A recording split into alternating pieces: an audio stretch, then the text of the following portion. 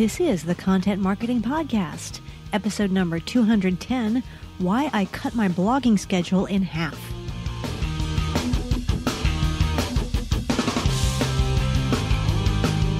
Hello and welcome to the Content Marketing Podcast. This is the show where we help you grow your tribe and your bottom line through insanely good content. I'm your host, Rachel Parker of Resonance Content Marketing, and today is January 19th, 2017. Hello, or as we say in Texas, howdy. Thank you for joining us for today's episode of the Content Marketing Podcast. By the way, if you hear some crunching noises in the background, I've got a pug on my lap who is munching very diligently on her bones, so apologize for any distractions. Okay, just a reminder, this podcast is available on iTunes, Stitcher, SoundCloud, and now Google Play Music. So if you like what you hear, please feel free to click on over and subscribe.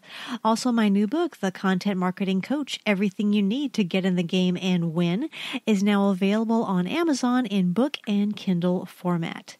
And here's what content marketing guru Joe Pulizzi had to say about the book. He said he called it a simple yet effective guide to an approach that most businesses get flat out wrong. Do yourself and your business a favor and take a deep dive into this book. You won't regret it. Unquote. To learn more about the book and to download a free chapter, go to contentmarketingcoachbook.com.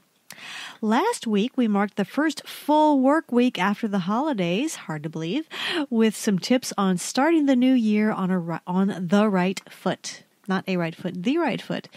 If you happen to miss that episode, feel free to check it out on iTunes or Stitcher or via the RSS feed. Today I'm sharing with you a big change that I'm going to be making on my blog, or rather to my blogging practices, and the reasons behind it and why I think it's a good idea in our changing environment. But first, it's time to check in with our news feed for this week's rundown of news you can use. If you use Facebook Live and are a little frustrated that you can only use it on mobile devices, well, we have some good news for you. Facebook is rolling out the ability to go live from your desktop camera. Let's see. It is, again, rolling out the ability to go live from your page via your desktop web browser. Now, previously, as we know, Facebook Live was only available via mobile apps, and soon we'll all be able to broadcast from our desktop computers. So good news, I know for me, I kind of live at my desk, and it'll be great to be able to do those live videos from that camera. And that is no word on when that's going to be available, but it is coming out.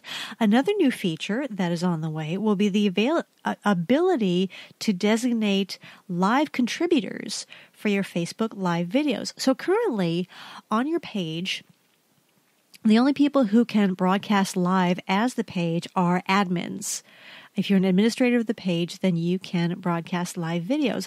Well, it's kind of awkward if you want to give someone the ability to broadcast as the page, but don't want to give them full admin access. So, for example, if you want to give one of your junior team members the ability to use Facebook Live to cover an event that you're hosting, but you don't necessarily want to give that person full admin access, you will soon be able to give them a live contributor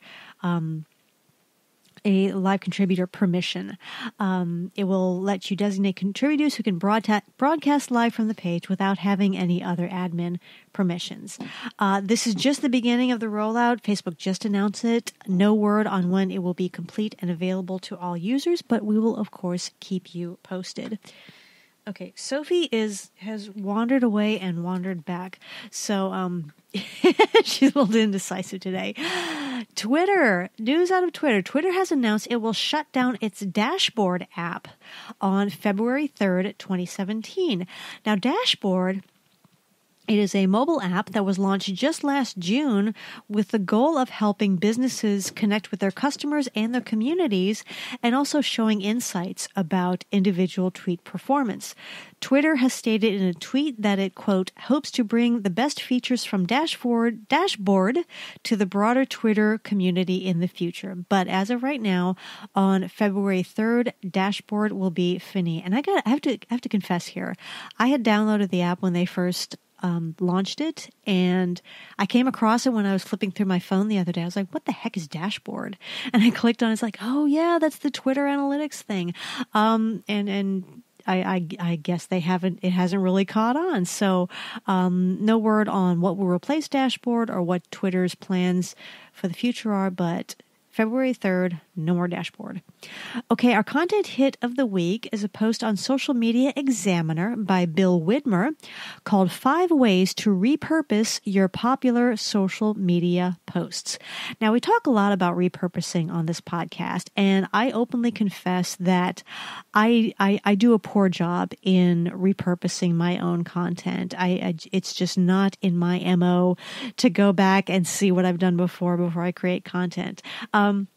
But it is important. We put a lot of time and thought and effort into these posts, and, we want to get the most bang for our buck. Well, here in this post, Bill shares 5 ways to find and repurpose your most popular Facebook, Twitter, and Instagram posts.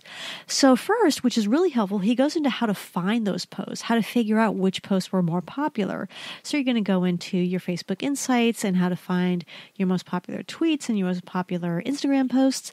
And then he shares some creative ways to repurpose those posts. For example, you can repurpose well-received tweets as graphics. You can take a screenshot of the tweet and then share that as a graphic on Facebook or Instagram. Cool things like that. It's a very neat post, and I will, of course, provide the link in the blog post for this episode. That blog post, again, is 5 Ways to Repurpose Your Popular Social Media Posts by Bill Widmer on Social Media Examiner. That is it for this week's news feed. If you stumble across something you think might be of interest to your fellow content marketers, please tweet it to me at Rach Parker so that we can share. Now it's time for this week's Spotlight segment, Why I Cut My Blogging Schedule in Half. This month, I made a big decision to make a change to my blogging practices, and I'll tell you what that is in a few minutes. But first, I want to give you a little bit of background. First thing I want to mention is that I write all the Resonance blog posts myself. With the exception of a few guest bloggers, and I've had maybe 3 over the last 6 years, I'm it. And I figure, I have to be the face of the brand because people hire Resonance for our writing ability. And, I'm the face of the brand, I'm the voice of the brand, so I insist on writing all the brand's content. So around the end of 2016, around the end of every year, things get slow business-wise, and I take that time for reevaluation and also time to get caught up on trends and major developments. And it's not that I'm not aware of these developments, but I really take time to sit and think about, okay, what adjustments do I need to make in my own practices to keep up with the times? Because I keep up with all these news stories, these developments to share here on the podcast, but how am I using that information to adapt myself? And one of the major trends, in fact, I wouldn't even call it a trend, it's where our practice is moving, is we are seeing a lot of renewed interest in long form content, longer blog posts, and also things like ebooks and white papers. But I want to talk specifically about blog posts. We've seen the studies that indicate that longer form content, number 1, performs better in search, and number 2, tends to get shared more often on social media. And this is kind of puzzling because, we keep hearing this advice, keep it short and sweet and very, very small attention spans on the web. So why the heck is long form content the thing these days? Now, I want to say it's not that snackable content. Remember that word? Remember that term, snackable content? You don't hear that a lot anymore. That was so 2014, I guess. But I was reading a post by the Sales Lion, aka Marcus Sheridan. And if you're not familiar with his blog, I recommend that you keep up with it. He should always share some great insights. I love one thing that he talked about. He talked about the content arms race.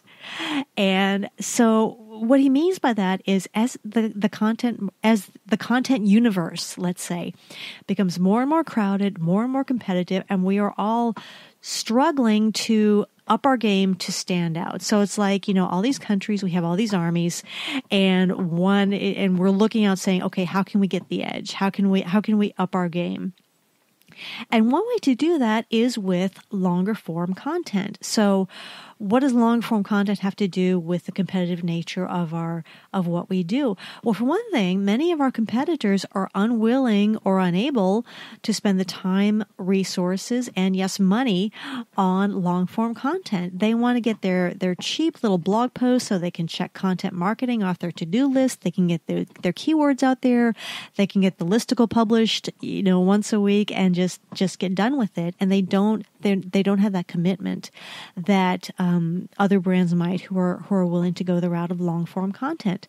Also, there is a perception among audiences that longer equals higher quality. Now, we all know that's not necessarily the case. I've read many crappy 2,000-word blog posts, but that is how audiences tend to see it when they come across a post and see that it is longer. And by longer, I mean 1,500 words or more. Then that gives the impression of being higher quality. And then, as for the SEO question as to where longer blog posts attract more search traffic, Google is, of course, mum on the subject. They say very little about what its algorithm is looking for, but there's plenty of anecdotal evidence to show that all other factors being equal, longer posts will attract more search traffic than shorter posts. And I was reading an article on the Yoast website. If you're familiar with Yoast, it is a WordPress plugin that helps you optimize your posts for search. So they're very in tune with the SEO scene. And their take was, I think it was an interesting point. Longer content gives Google more words to munch on. So Google sends out its bot to find posts with these keywords or articles with these keywords.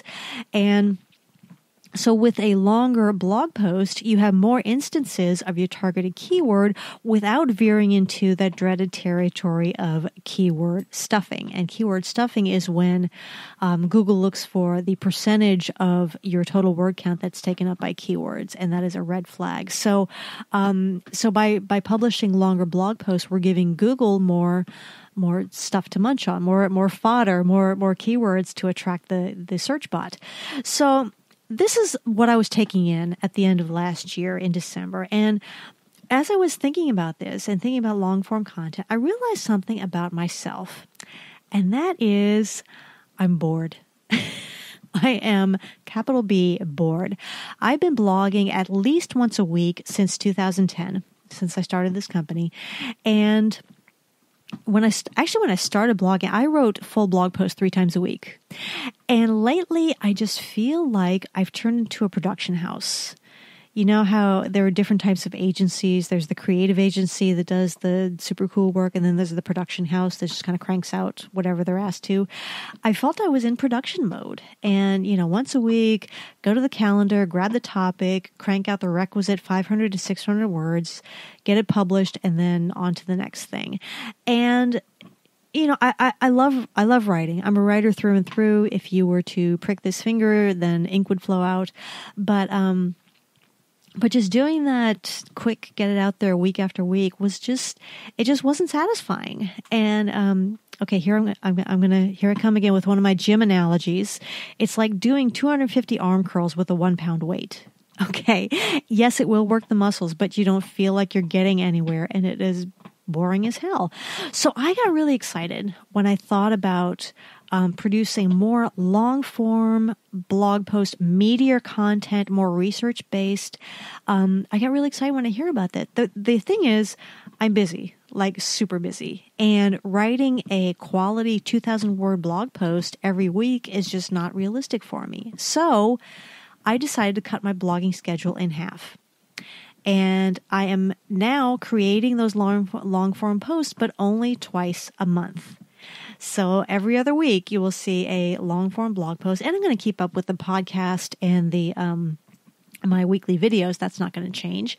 So there will be content on that blog, but these written blog posts will happen once every other week. And this was excruciating for me because it violates a huge rule that I always told people. They would ask me for advice on blogging, and I would say, look, if you don't publish once a week, you might as well not publish at all, because you can't, there's so much content out there. If you're getting in front of people less than once a week, then you might as well not bother.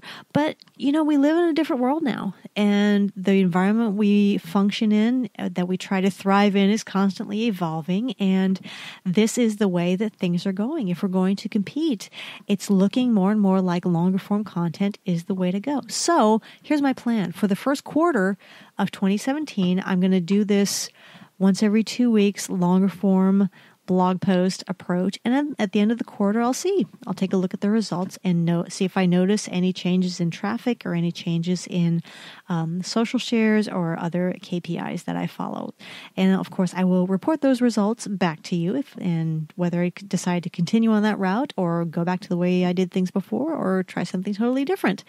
So if you find yourself at a similar crossroads, if you want to tap into the long form content approach, but just don't have the capability to do it on your current schedule, and you want to join me in this experiment or a similar experiment, please feel free. Just make sure, number one, you're keeping track of your results, because experiments do us no good if we don't see how they fare. And then also tap in, shoot me an email, shoot me a tweet, let me know what you're doing, and we will embark on this experimental journey together. So that is the scoop on why I cut my blogging schedule in half. If you have any questions or want to add to the conversation, please feel free to tweet me at Rach Parker. Now it's time for our content marketing tip of the week. Today we've been talking a lot about long-form content, specifically longer blog posts. And if we're going to stand out in this hugely noisy, crowded world that is the content universe, it's looking more and more like long-form content is the way to go. And I want to share with you one shortcut to creating long-form content, those longer blog posts, is to repurpose shorter blog posts into one longer, meatier, in-depth post. So if in the past you did maybe 4 or 5 shorter posts around a particular topic, and those are bundleable, and if that content is still relevant, you can leverage those posts to compile a longer and meatier blog post. Now, we never want to do a direct copy and paste of an entire post, just pop it in there. But we can repackage that basic information. So get that on your to-do list this week. Flip through your published blog post from the beginning of time. That's where interns come in handy. Find some commonalities. Find maybe 4 or 5 that could be bundled into a longer blog post.